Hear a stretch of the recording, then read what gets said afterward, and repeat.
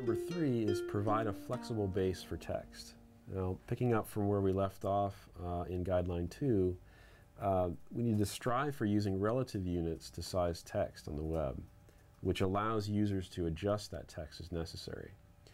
Now, there are a few benefits to going this route, and one major accessibility problem with sizing text with pixels that we're going to talk about next. So sizing text with pixels, for instance, setting font size 12 pixels, becomes a problem in Internet Explorer. Internet Explorer refuses to resize text that's set in pixels if the user uses the text size widget in the browser. This is a problem, and this is actually true up through Internet Explorer version 8. I think that the developers of IE see the pixel as being a definitive unit that shouldn't be resized even if the user wants to resize it. But it's an accessibility problem because a lot of times people adjust text size. If the text is set too small, they want to adjust it with this browser control and have the text expand. Now in Internet Explorer, if it's set with pixels, it won't expand. And that's a big problem, right? So there are alternatives to sizing text with, instead of sizing text with pixels, we can do it in a different way. We can use keywords, font size keywords, for instance, and we could use M's as well. So let's talk about both of those. So sizing text with font size keywords, for instance, you could use font size small on the body as a base. And there's different values. There's small, there's extra small, there's medium, large, extra large.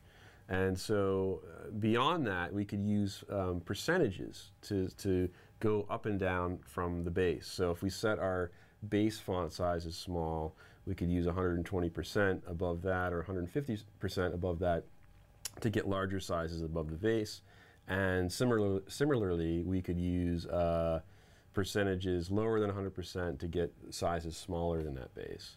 So this is a relative way of sizing fonts, and you know, we talked about letting go of pixel precision. This is kind of an extreme way of doing that. You're sort of just giving a ballpark size to the browser via a keyword, and then sort of assuming that the user can adjust that as necessary. So text sized with keywords will resize in Internet Explorer properly. That's one of the benefits to it. Now we can make some adjustments. For instance, if we have a set a base font size of small, and then on a containing wrapper div, for instance, around the whole layout, we can set 95% to shave it down a little bit. What that does is actually roughly puts the base font size at about 10 pixels for most browsers when they're set at the normal medium font size setting. Now we can also set font size in M's using M value, right? So for instance, there's a pretty common way of doing 62.5% on the body, which roughly brings that down to 10 pixels. And that makes working with power of 10 easier. So for instance, if you do 62.5 on the body, you can from there know that 1M, which is the current font size, is going to be around 10 pixels.